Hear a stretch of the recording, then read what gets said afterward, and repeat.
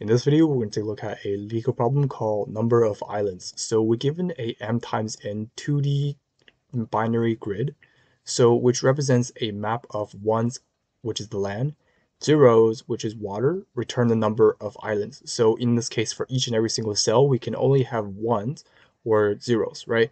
So in this case, we want to return the number of islands. And island is basically surrounded by water.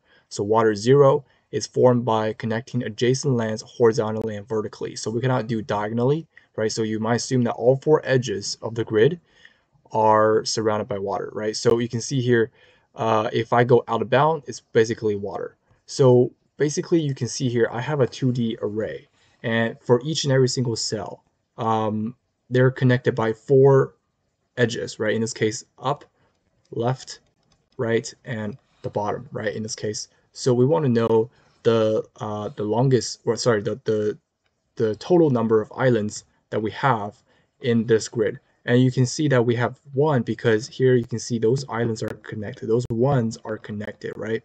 So if those ones are connected, that's one island. And sorry, I missed one here. So you can see this is also connected to the this island as well, right? So you can see this is one island. So basically this is going to be one island right here. And if I have something like this, where you can see we have three islands here. And the reason why we have three islands is because those four cells are connected. And like I said before, we cannot do diagonal. So this is just one single island. And this is one single island as well, right? Because you cannot connect a cell diagonally, right? So you can see we can only have three islands in total. Okay, so basically what we're just going to do is we're going to return the number of total islands that we have out of this entire grid, right? So you can see we have three. So how can we solve this problem? So to solve this problem, what we need to do is we need to basically traverse or do a DFS or BFS to search its nearby, right? We want to know what's the largest, what's the size of the current island, right? If I find a land, I want to know what are the cells that are connected to this cell, right? What are the cells that are connected to this island? Like how big is this island, right? What we're going to do is we actually can be able to use a 2D array visited, right? Mark the cells that are visited as true, right? So if I visit this cell, I know this is a land, I will mark this true, and then I will traverse or do a DFS for all four directions, right? And what we're going to do is we're going to do a DFS for all four directions or BFS for all four directions. And then basically we're going to mark each and every single land as true, right? Mark each and every single land as visited. And then what we're going to do is that for each and every of those cells, we're going to traverse to its nearby cells, you can see, and mark them as visited. And if we have a situation where this cell, if we keep traversing, this is a water, right? If it's a water, we can just terminate this path of searching, right? Because this is a water, we do not want to we do not want to visit that, right? So we don't have to mark it as true. So basically we want to mark the land as true, and then what we're going to do is that once we mark those lands, you can see we visit those lands, we mark them as true. Then what we're going to do is we're going to do like a linear search, right, to search the next land that's not visited, right? The next land that's not visited, in this case, is none, because those lands are all connected. We visit them all using DFS, and now we find the next land that's not visited. In this case, they're none, right? And now if we were to look at this example right here, it's the same thing. So start right here, I mark the nearby lands that are connected to the cell to be visited. This is visited, this is visited, and this is also visited, right?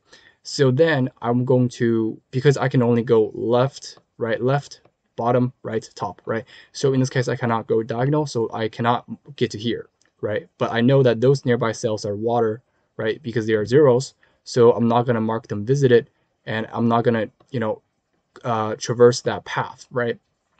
So then we're going to do like a linear search in the 2D array to find the next land that's not visited. In this case, this one. So I do a DFS for all four directions. In this case, they're all waters, right? So we basically cannot go a DFS. We cannot search down that path. So it's not going to work. So we're just going to pretty much, pretty much just mark this place as true. And then we're going to have a counter, of course, right? A counter that keep track of like how many islands that we have visited, right? So far we have 1, 2, so we have 2, right? And then we also going to do a linear search, continue to do the search, right? Do the linear search.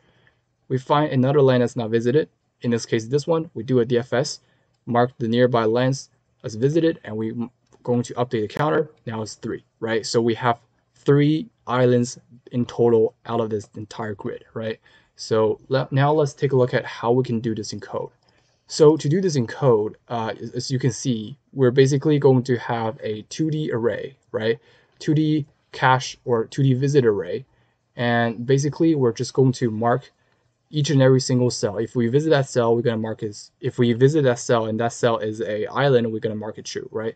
So you can see here, first, we're going to create this visited m times n, right? This m times n, you can see grid has a size of m times n, and then the counter in this case is 0. Initially is 0, right? So we have pretty much not visited anything initially. So we're starting from the top of the grid, right? So we have a grid starting from the top, right?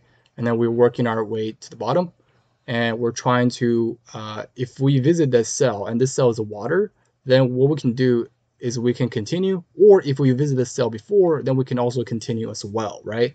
And then if, let's say if we have a situation where this cell right here is a 1, then what we're going to do is we're going to call this DFS method and pass down our current coordinate. We're going to have our row, we're going to have our column, and then from that, what we're going to do is we're going to first check to see if it's out of bound, right? Because we can go out of bound, right? In this case, if it's out of bound, we can just return because we cannot search that place anymore, right?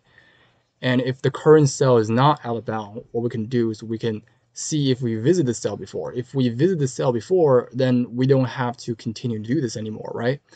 The goal for this DFS is to mark all the islands that are visited, right?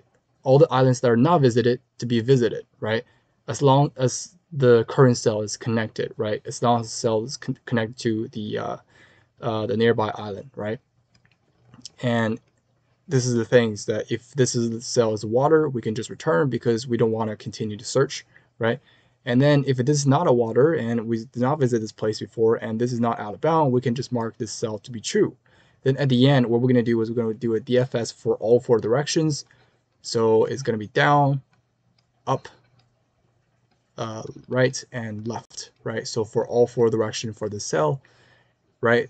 So this, at the end, you can see we're basically just going to return the counter, okay? And this will give us a time complexity of big O of m times n because we're only visiting those place once, right? Once we visit that place once, in this case, we're not going to visit that place again, right? So this will give us a time complexity of m times n and a space complexity because we're using a visited 2D array. We're going to also have a space complexity of big O of m times n as well.